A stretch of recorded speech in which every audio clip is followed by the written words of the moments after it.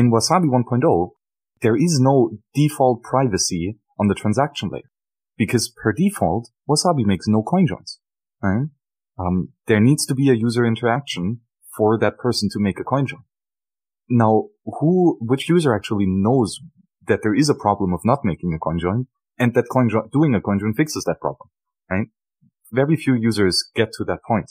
And then again, in the Wasabi UI, right, you have the coin join tab somewhere up in the corner, but maybe you don't even click on it, right? So there were a lot of UX hurdles before the user could get the privacy benefits of CoinJoin.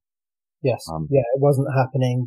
There's a cost to getting the privacy. It's not automatic.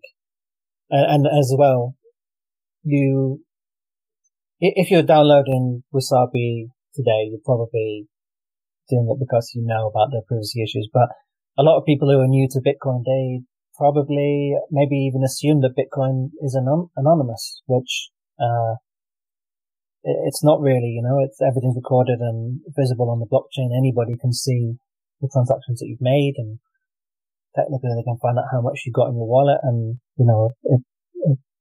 this is why Wasabi is here, is to try and undo that, or to solve that problem.